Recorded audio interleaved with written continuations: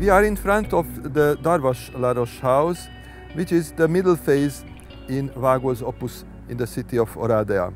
We can say that it represents actually all his pre-World War I opus.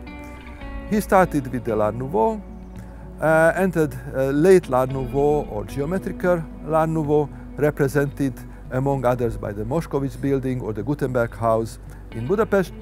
And the last phase of this development is the university building here in Oradea and the Arcade Bazaar in Budapest, a toy shop which has some elements of Hungarian Art Nouveau, but the interesting part is the upper floors, where you have a polygonal facade clad with marble slabs and the windows cut through the corner. And this foreshadows modern architecture in the interwar period.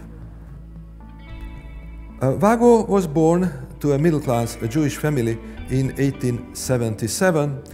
The family had 9 kids, and he was the 8th in this populous company. 4 siblings, actually including him, were artists. One was a playwright and actor, another was a theater director and actor, and his older brother, Laszlo, was also an architect, and they worked some 10 years together, which was the most prosperous period in his life. It is difficult to categorize the style that Vago pursued.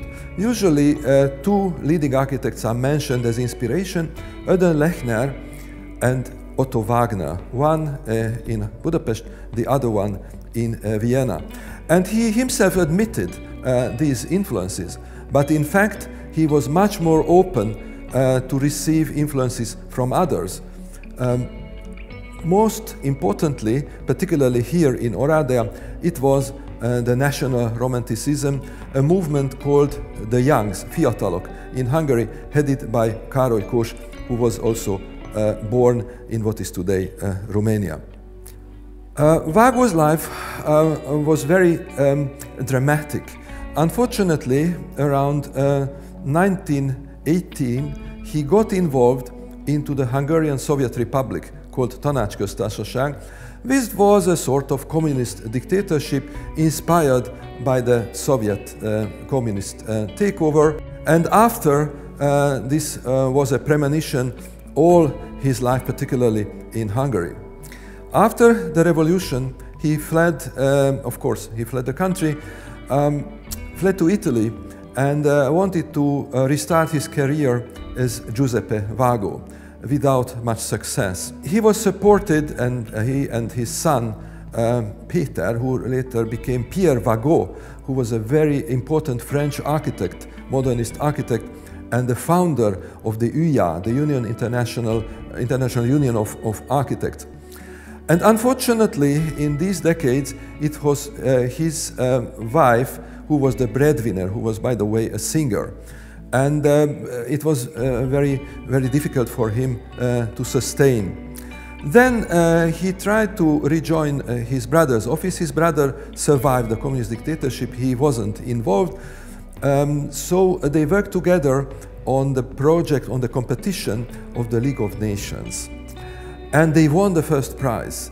They won the first prize, and Le Corbusier, who was the leading architect in the 1920s in France, launched a campaign against them, and it was really a very bitter fight. But nevertheless, their project was executed, and many parts of the League of Nations carried the imprint of the Vago brothers. Most importantly, the big assembly hall, while the facade was more neoclassicistic than Vago would have liked. The house, the Gutenberg house, is a fantastic building. It's a multi-functional building. It was, first of all, an apartment building with a lot of luxurious flats, but actually it had also a segment for cultural life. It had a little theater. It has had coffee houses. Who were the tenants? Of course, the tenants were the retirees of the printing and editorial business, and also architect Ödön Lechner, who was Vago's master, because Lechner got so impoverished by 1910 that he couldn't pay for the rent, so it was arranged for him. When he passed away, Lechner, in 1911, it was József Vágó who footed all the bills. And Lechner he lived a lavish life disregarding his financial situation, so he needed his benefactor. There is an interesting moment in the history of Hungarian Art Nouveau. In 1902, the Minister of Education and Religious Affairs, Baron Gyula Vlasic, passed a decree to ban Hungarian Art Nouveau for building public buildings. Actually, the Art Nouveau, what was called secession in Hungary and also in Austria, was a revolt. It was a revolt against the conservative status quo, so it was in a way teasing the political status quo. And this was a premonition on the one hand. On the other hand, people who opposed the regime flocked to these architects who cultivated Art Nouveau to show their opposition to conservatism, which was very widespread in the Austro-Hungarian Empire before World War I. Architect Vago created 4 buildings in Oradea, which represent different phases of his architectural development. It's true that at the beginning he was a Lechnerian, a follower of Erdőn Lechner, with the Hungarian folklorist architectural style, and this is his own house here in the city. And later, successively, he left Hungarian Art Nouveau. In some details, in some of his buildings, it is still there, but he became more and more proto-modernist, meaning that around 1906-07, he created an architecture which is called Late Art Nouveau or Geometrical Art Nouveau, following the development of Otto Wagner in Vienna and his student Joseph Hoffmann. This building was created in 1909, which is quite a dramatic moment of the architectural history of the Habsburg Empire.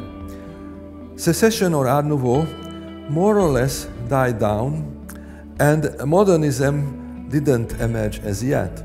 This is the period which is labeled as proto-modern, a period before modernism, a transitory period which is quite exciting with all the past and incoming architectural movements. Vago in this building used the National Romanticism, doors, windows, wall painting shows this impact. At the same time, the room where we are now is having an important element of British traditional architecture of the hall, meaning that you have an open staircase which is part of the living room, part of the hall, this 2-floor high space. The building uses a whole set of modernist materials. It has a stone cladding which refers to Otto Wagner, the stone cladding of the Postal Saving Bank in Vienna. It also refers to the little studs that Wagner used in order to fix these marble plates on the facade. Then there is also ceramic. Ceramic was the most important element of Lechnerian architectural line. So this building is really a synthetic piece of architecture that represents almost all movements that were around 1909, 1910. We are now in the music room, which is a very important institution around 1900, place of socializing. And this room is connected to the central hall, and other rooms are doing the same. It's important to stress that this is a step forward in abandoning the traditional arrangement of flats, which is the enfilade, room after the room, inherited from palace architecture. And here there is a certain hall which concentrates, a central hall, which concentrates all the rooms around. And this central hall is connected to a winter garden which looks more or less to the southern direction, and the winter garden overlooks the courtyard and the magnificent Zion temple designed and built in 1877, which is still the most important synagogue in the city. We are now in the winter garden, which is an intermediary space between the hall and the terrace. The space is dominated in terms of architectural style by the Wiener Werkstätte, or the Viennese factories. It was actually a group of artists and industrials who created decoration and created furniture. This means that we have repeating squares as the mullions of the windows, and with repeating squares we have also repeating motifs that are the basics of the Wiener Werkstätte as an architectural language. The wall behind me is a curvy wall, which makes this space more dynamic, which somehow draws one to the terrace. And this curvy wall is then repeated on the terrace, the shape of the terrace, which overlooks the garden. And from this space, the owner could have seen if the service have started in the synagogue. We are in the last building that József Vágó created in Oradea, which is quite an interesting example how he left behind both the Hungarian Art Nouveau and the Wiener Werkstätte and produced a so-called proto-modernist building. The building was a school for the gendarmerie, and today it's part of Oradea's university campus. The most impressive part is the street facade, where he used a modernist, for the period, modernist language that resembles very much Joseph Hoffmann of Vienna. And also in some details, he nears Béla Lajta, who was the leading Art Nouveau architect and proto-modernist architect in Budapest, who also finished his career in 1920. He passed away in 1920 while Vago got into exile.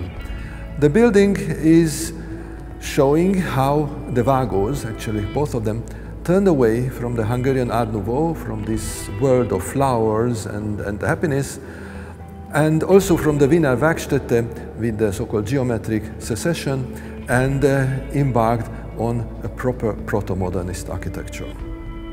This architecture is characterized by clear volumes. It is not a single mass of buildings like in the period of Art Nouveau, but it is a free composition of bodies, volumes that somehow go back to some movements during the Art Nouveau period that is quite close to what we've seen with Charles Rennie Mackintosh in Scotland. This building is also related to Darvas La Roche building, because on its river facade is also a free composition of volumes, that staircases are coming out from the facade, making the building a composition of plastic bodies.